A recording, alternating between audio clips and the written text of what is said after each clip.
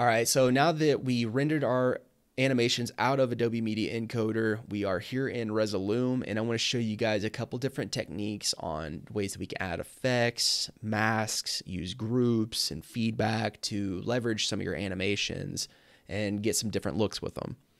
So how you can take something like this and turn it into this right here is actually very simple. As you can see over here, we got a mirror effect on it. We got a tunnel. And then we also have another mirror effect. And this is adding a completely different look to a animation that we did in After Effects. Now, I do want to point out that this one is not a perfect loop. It is around 40 seconds or so. So I kind of just keep an eye on that. I usually start this particular animation with this clip, and then when the beat drops, I'll drop this guy right here. It seems to come in really well when the beat picks up and it takes over the whole screen. It's just the colors pop and all. So besides that, one way that I do like to mix these is stacking them on top of each other. And I want to point out one of the ways that I like to leverage using multiple clips on top of each other, if they are full clips and they don't have much alpha channel, is by utilizing a vignette. And as you can see, I'm going to turn the vignette on and off.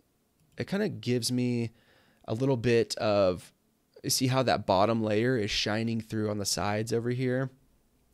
That's the vignette allowing it to do that. And without that, it would be pretty much a full screen visual. So it gives you a lot more opportunity to mix different clips that are full screen without much alpha. Now, of course, we can stack the hands on top of that. And it just gives you a bunch of different cool looks without much alpha. Now, of course, we can stack the hands on top of that. And it just gives you a bunch of different cool looks. So those are a couple of more intermediate, beginner mixing techniques. I do want to touch on more of an advanced technique, and this is starting to use effects onto it, so video routers and whatnot. And let's go ahead and use this as an example. I'm going to put this 360 VJ up here. This is a free effect, and let's swap these guys. Let's put this there. Now, I want to point out what the 360 VJ is doing. If you'll notice here on the sides, it's kind of giving it that fisheye. You see how those hands are splitting out and going back into each other? That super cool effect is the 360 VJ. And it also has a ISF distortion ripples. And I can drop both of these effects for you guys. There is the parameters. If you'd like to copy those, feel free. And yeah, with 2D animation, I mean, this goes with 3D animation really well also. But with 2D animation, I love that side look, how they just kind of stretch out and then feed back into each other. Super trippy looking. Now let's take that up a notch. Like I said, going to the intermediate advanced mixing techniques. Now here I'm going to start adding in some feedback.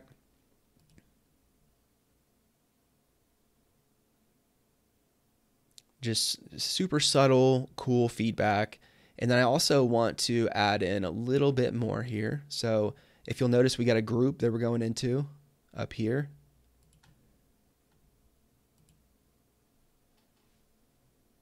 So what I want to point out is we got a mask up here too. So at the top of the group one, we have a mask that is masking everything within this group one, which goes down to layer 4. So that means that these two clips right here are being masked.